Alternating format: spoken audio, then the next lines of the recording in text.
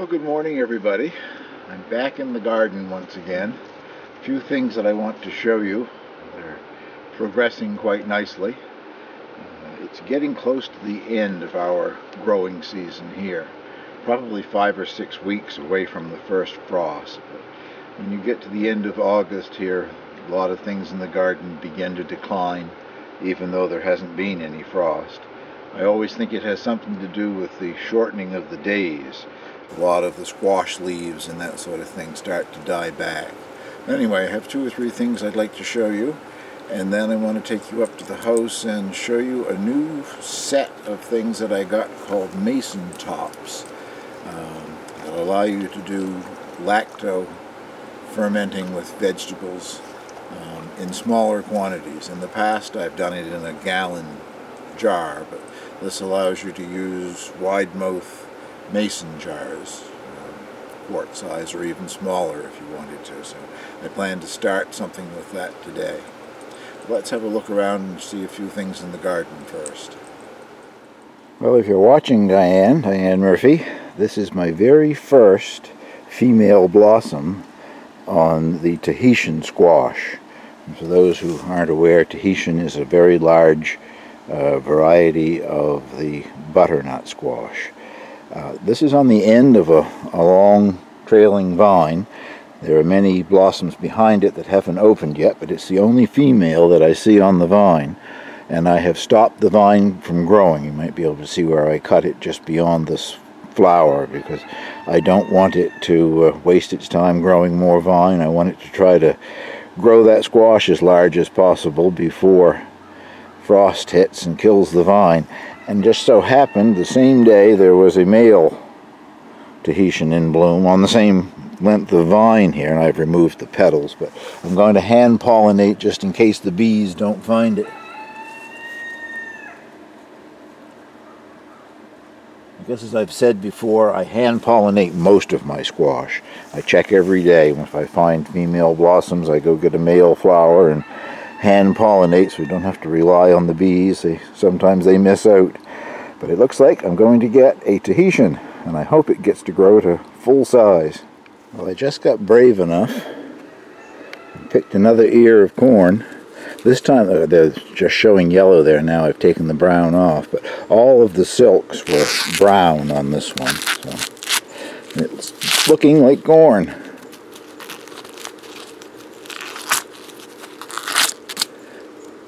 Yes, very good. Not a large ear. Out towards the end, I don't know if that would have, if I left it longer, I guess those probably would have grown and developed too. But that's what it's supposed to look like. It's a bicolored corn, yellow and white. I still think maybe I'm a little too early. If I'd left it longer, I think the yellow might get darker. However, I'm going to at least have that one ear with dinner this evening, and we'll see what the flavor is like. I'm thinking I'm going to like this. In years past, with sweet corn, they always told you to have the water boiling when you picked it, but with this bicolor stuff, and it's an F1 hybrid, it isn't really necessary. It's been bred to stay sweet, and that's why you see mostly this in grocery stores if you're buying corn at a grocery store, because it ships well and stays sweet. So we'll be trying that with dinner. I'm getting more ripe tomatoes every day, which is wonderful, but they're getting to the point where I can't keep up with eating them as just fresh fruit, so it won't be long and I'll have to, I don't know, cook some tomato sauce and can it or something. But what I wanted to speak about here right now is that system that I used for supports, the little clips, and I'm using 40-pound test fishing line to use the clips on. I had a feeling it would work really well, and it has been fantastic. These 2 that you're looking at are both Gardener's Delight, I guess. I'll show you some ripe fruit down below on them in a minute. But they've gone right to the roof in here, and that's a good 6 feet off the ground. And the plant is being supported beautifully with just a few of those clips. So that is something that I'm glad I invested in. It wasn't very expensive, but it's working very well. This is looking down at some of the sun gold, and they look kind of sporadic on the vine, mainly because every time I'm in here, when I see ripe ones, I pick them and eat them. So they're here, there, and everywhere. There are bare patches where I've already picked. I'm going to harvest the rest of those before I leave here today because they're really ripe. I don't want them to spoil on the vine. Never grown sun golds before. I have a friend who says they're her favorite tomato because they're so sweet, and they are. They're as sweet as candy. They're delicious and a lot of nice tomato flavor. Very small in size, but they make up for that in flavor. These are Roma, and they're just starting to ripen. They're a determinate variety. It seems to me the last time I grew them they were larger than this, but maybe I'm wrong. They're not terribly large. Hand in there to show you. They're relatively small. But they're just starting to ripen because I say it's a determinate variety, and on my determinates I didn't do any pruning. So there are branches everywhere, produce lots of fruit, but there's also some yellowing in the leaves and things now, so I think they're starting to die back and they will now ripen their fruit.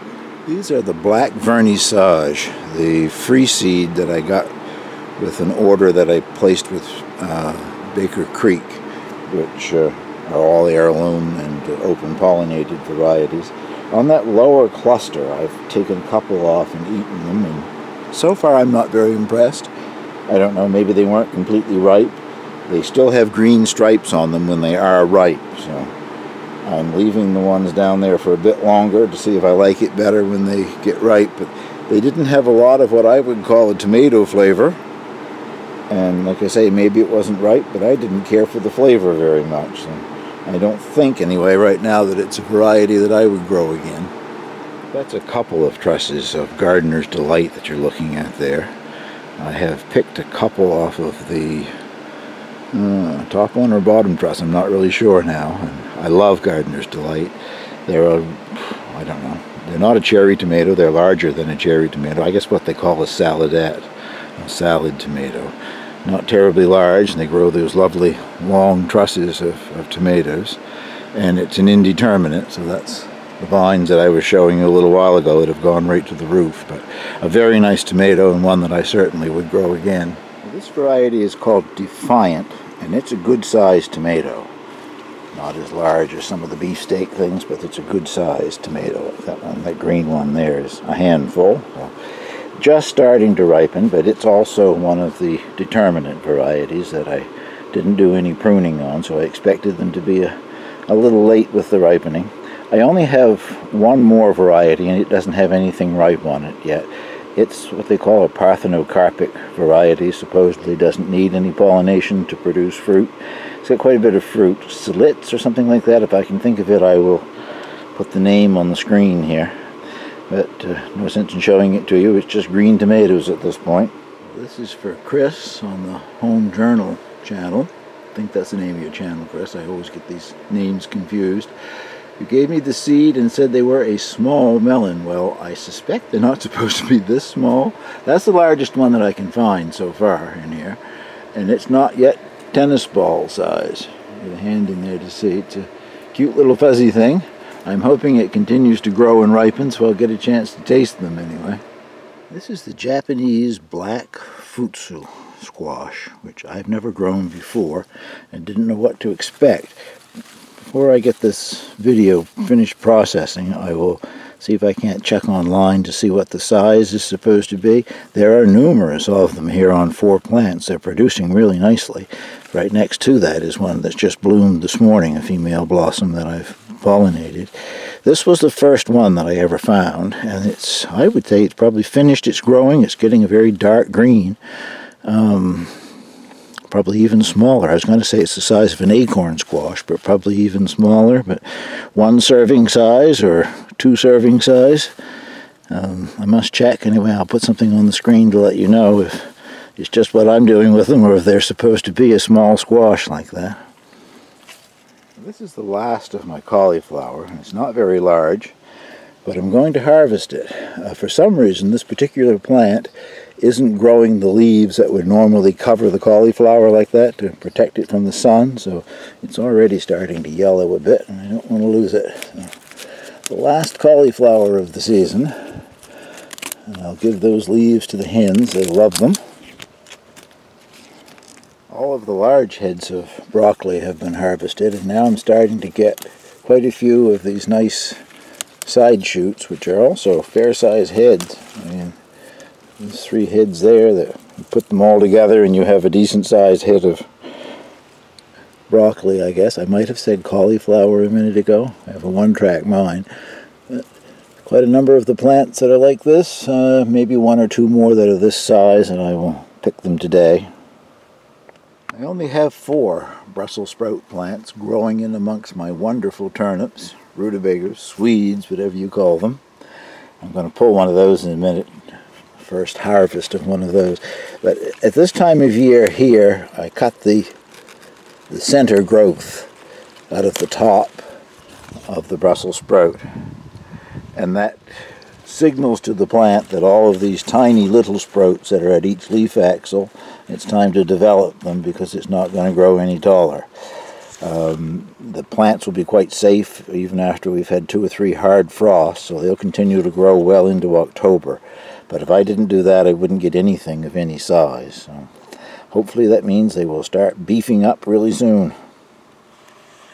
As I've said many times before, turnips are much better if you harvest them after there's been heavy frost, but curiosity has got the best of me. I've got to try one of these. I've just picked this one randomly because it's one that's easier to get a camera angle on. This isn't necessarily the largest one here. They're all, in my opinion anyway, a good size. I've never had such good luck with them before.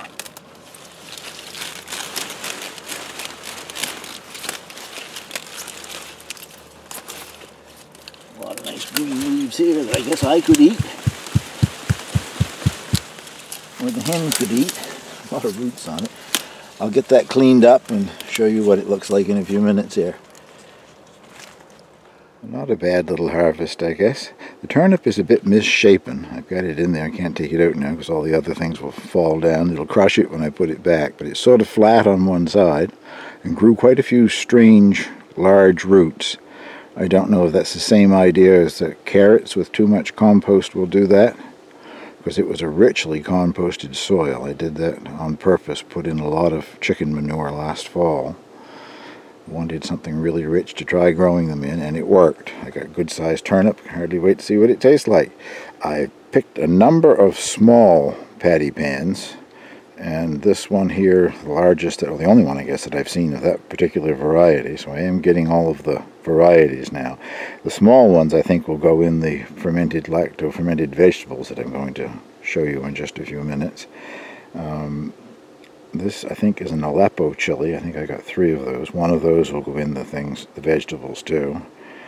Some of the mini yellow peppers, a sweet pepper.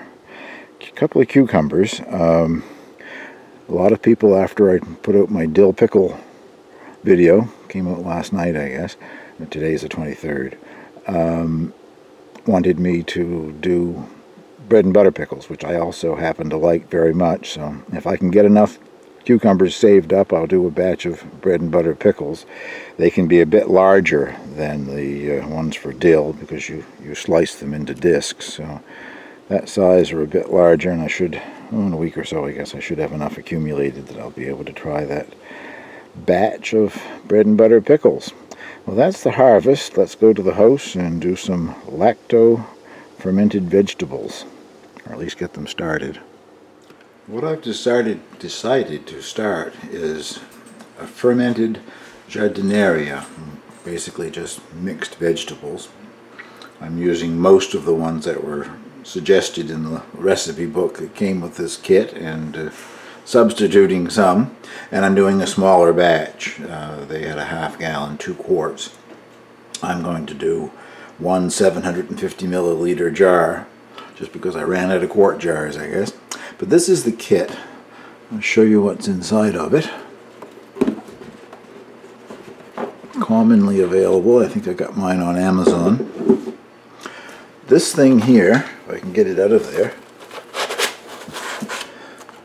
is to pack things down in the jars. Don't know as I will use it. Well, I might use it a bit with this particular recipe, but it would be good to have for making sauerkraut. You could pack it down nicely in the jar and get more in the jar. And these things they call pickle pebbles, pieces of glass. that fit down inside of a wide mouth mason jar and will hold the vegetables that you're trying to pickle down below the brine so that they won't spoil. And this, they are in there very tightly. These are the things that you use in place of the lid on the mason jar. Like the normal ring lid that would go on the mason jar, you use this. And there's an opening there, if you can see it or not. Gases will escape through that as the fermentation takes place. So I haven't washed this yet, or the pebbles, so I'll come back and put this together for you once I've got this washed, and I guess I have the vegetables already assembled here, so I'll be right back. I guess I'm ready to start.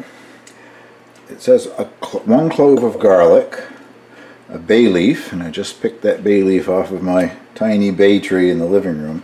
It doesn't say anything about dill, but I'm adding a little bit of my fresh dill. Now, you can add a chili pepper, and this is one of the Aleppo chili peppers, very hot. It suggests that you cut the bottom and the top off of it, leave it whole. The idea being that the brine will be able to get inside where most of the heat is, in the filament and in the seeds. And other than that, I'm adding baby carrots. Those are bought, and as we all know, they're not really baby carrots. Large carrots that have been whittled down to look like baby carrots, I guess. Cauliflower that I just picked today. Broccoli. Some of the tiny little scallopini squash. And the mini yellow peppers. I'm doing the same thing there. I'm cutting the stem end off. Some miniature cucumbers. Cut the blossom end off once again because it won't let things stay crisp, but just for the looks of it, I think I'll leave the stem end on.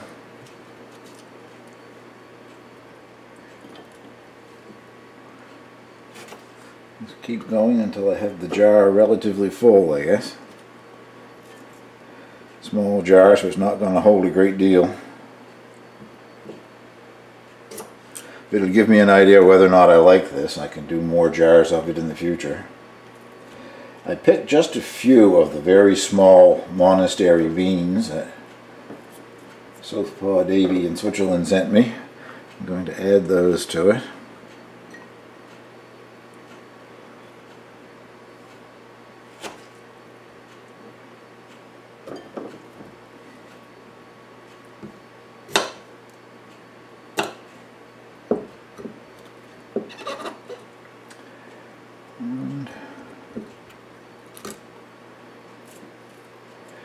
I think that might be pretty close to being it. I'll use this tamping device a bit.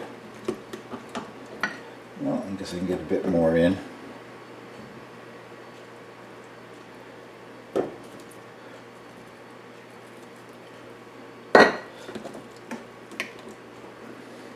Yeah, I don't think I'll go with any more than that. And now the brine that you use is 1 teaspoon of non-iodized salt per cup of water. I've mixed up 2 cups here. I doubt if I need that much, but either a pickling salt, which is non-iodized, or kosher salt, which is also non-iodized.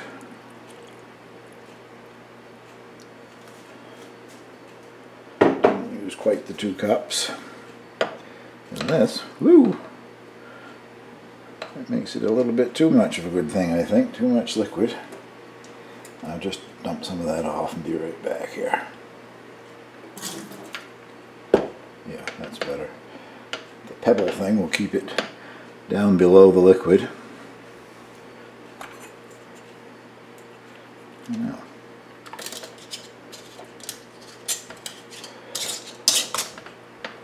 I've never used this exact contraption before, as you know from what I just said, but I do have some experience fermenting things, and I know it will dispel some liquid along with the gases when it gets working.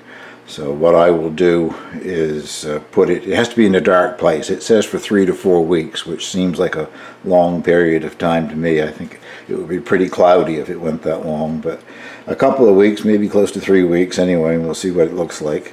And I will do an update on a future video, but I will put it in a dark cupboard and put it in a bowl or on a plate or something to catch any of the liquid that comes out of it. But I think it looks quite pretty.